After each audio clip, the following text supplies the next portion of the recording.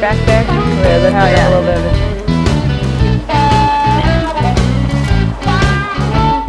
Alright, so what we're going to do is check the gonads of 4 different locations of rock scallops.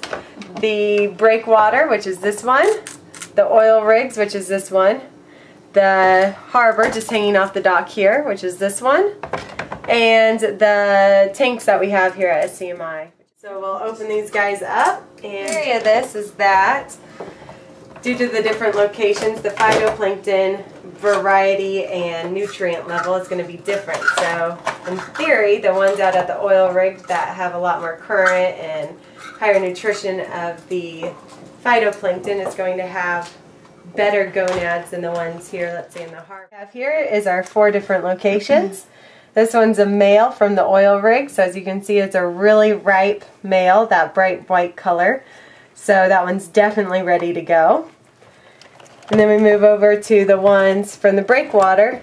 Still a lot of current, pretty good nutrition, but as you can see this is a female. It's a little bit lighter on the orange, but it'd probably be giving off at least some sort of eggs. They might be right, might not be right.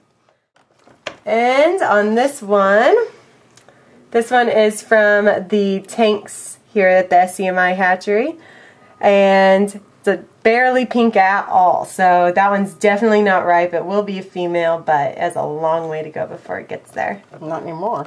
Oh, not anymore. And then over here,